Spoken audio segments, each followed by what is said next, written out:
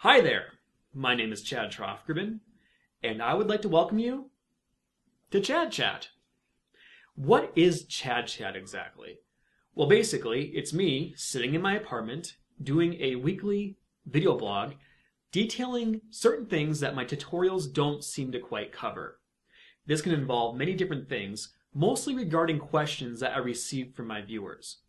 For instance, this week's topic is on Adobe Flash and Anime Studio. Which software is better? Well, I'll discuss that, give my opinions, and then you can take it from there. My goal is to do one of these videos each week, and I'll be answering questions that I find on YouTube or questions that are sent to me personally. I'll give you those details at the end of the video so you can send the questions to me. But for right now, let's get started.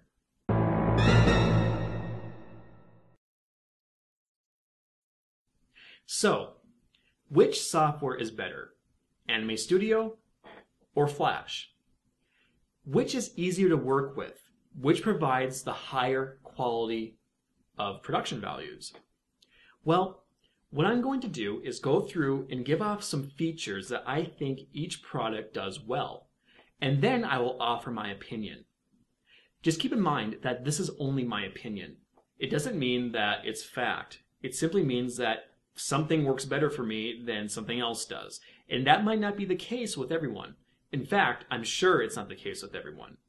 However, I'm asked this question a lot, which I think is better, so I'm going to give my opinion.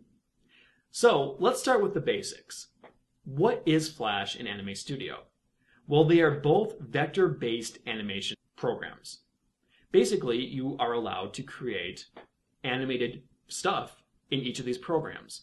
Now, where the difference comes in is the tools and the features that each software offers.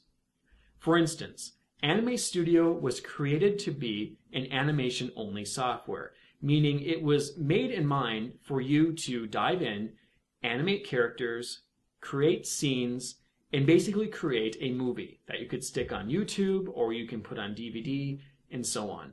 And that's basically where it ends for Anime Studio. Flash, on the other hand, gives you a lot more options to work with.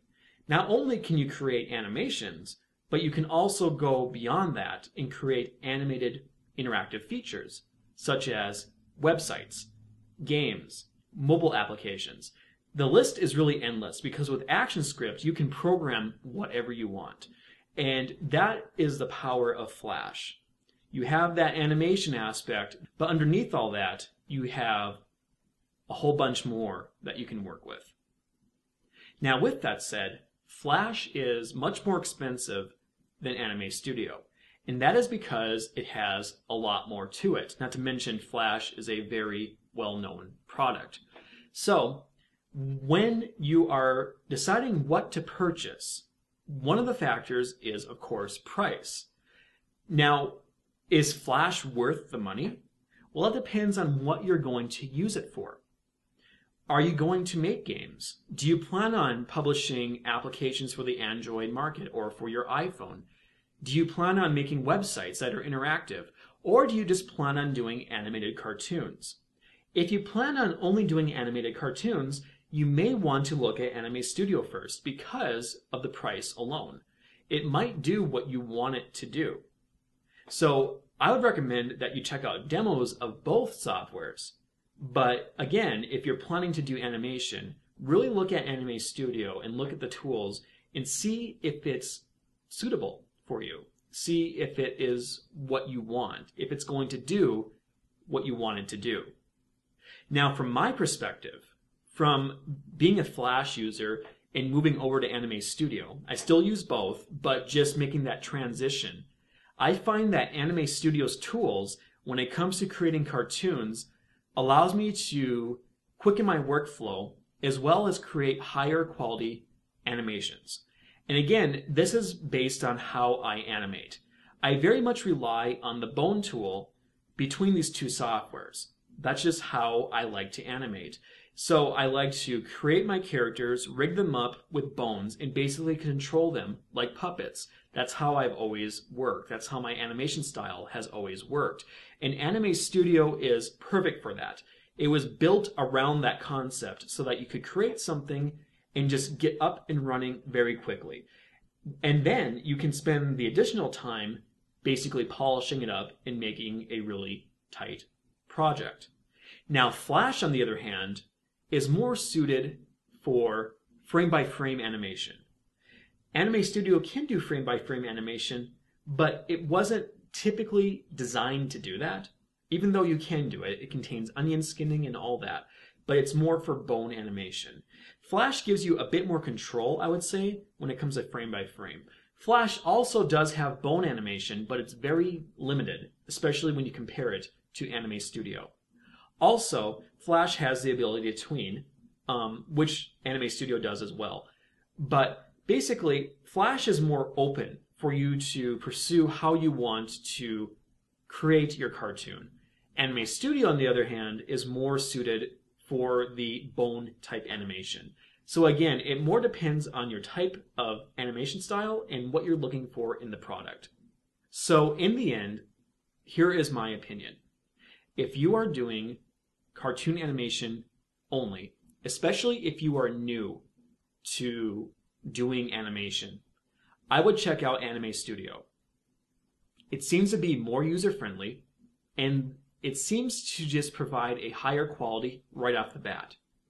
If you are looking for something more, if you are looking to add interactivity to your cartoons, if you're looking to create mobile applications, websites, games, or anything that is interactive, I would recommend that you take the plunge and get Flash.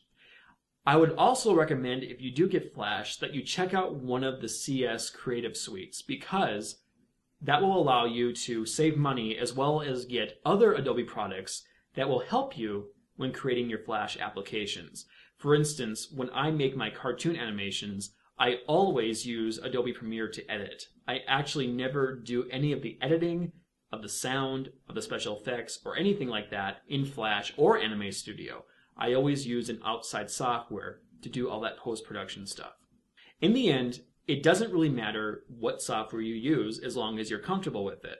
As long as you like the tools and as long as your workflow works, then I would say that it's good for you. So if you have an opinion right now and you're mad because I don't agree with it, that's fine. I want you to continue to use that software that works for you. Again, this is my opinion. It's not fact. Anyway, that concludes this first episode. I know, wasn't it awesome? And you now had a slight tour of my apartment here. For future episodes, I would like to hear from you guys. What questions would you like me to answer? What opinions would you like to hear from me? You can go to chadchat.incredibletutorials.com and view all the episodes that will be coming up. You can also go there to contact me as well. You can keep up to date with me on Twitter. I also have Facebook and Google Plus pages, so be sure to check those out and post your questions.